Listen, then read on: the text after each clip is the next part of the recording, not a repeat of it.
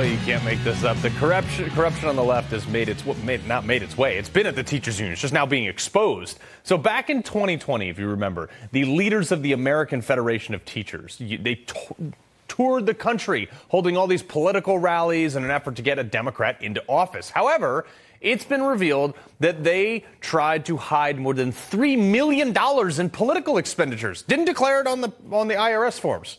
They did it all wrong. Kind of tells you all you need to know about the Democratic Party, doesn't it?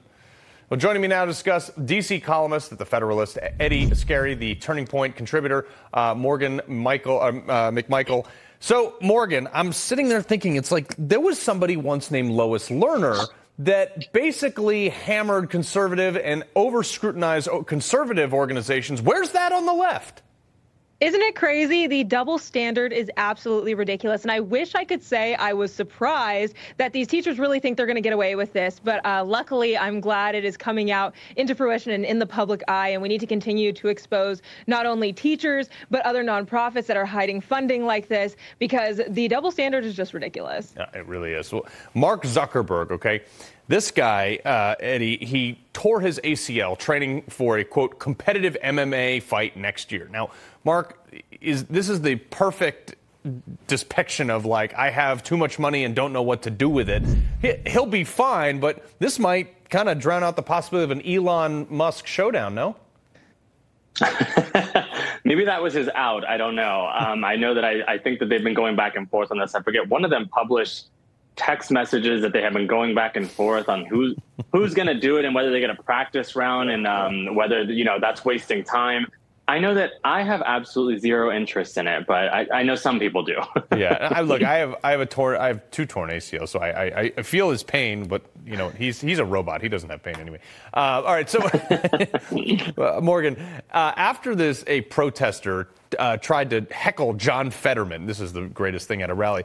He literally responded. John Fetterman, the senator, responded, quote, "The joke is on you. I had a stroke and can't fully understand what you're..." All the stuff we've been saying that we've become horrible for. Why is he publishing publicly that he had a stroke? We all know he had a stroke. We all know he's clearly not all there in the head. And, he's the reason why now sweatpants are okay to wear on the floor. I think it's quite ridiculous. I mean, Fetterman shouldn't even be in office in the first place. And now he's just admitting. And honestly, more hecklers should show up to something like Fetterman or even other people. I think it's quite funny and entertaining. Yeah, Eddie, one of the best interviews. Take a listen to what failed Georgia gubernatorial candidate Stacy Abrams, the president of Earth, said yesterday when Jen Psaki, another horrible person, asked her about her criticism of our VP, and rightfully so. Look at this. We cannot ignore that misogyny and racism remain very prevalent in our politics. And for those behaviors that don't rise to either misogyny or racism, there's also just the difference. Our expectations are set for the traditional white male. Not that she's bad at her job. It's that everything is istophobic phobophobes. You almost wish it was racism and misogyny. That would make everything so much simpler. And yet, no, it's actually scarier than that. She's actually just very, very dumb and ill-equipped for the job. She was an affirmative action hire by every definition of that concept. And it was the same thing. It's been the same thing over and over since she very first got into that position. You had different people in her office, different Democrats on Capitol Hill saying, this is because the Joe Biden set her up to fail. They didn't give her the right amount of work. They gave her hard stuff to do.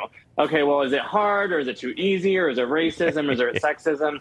She's just in over her head, and that has been the case since the very beginning. Yeah, she's just not good at her job. That's all. Eddie, Morgan, we got to leave it right there. Appreciate you both being here.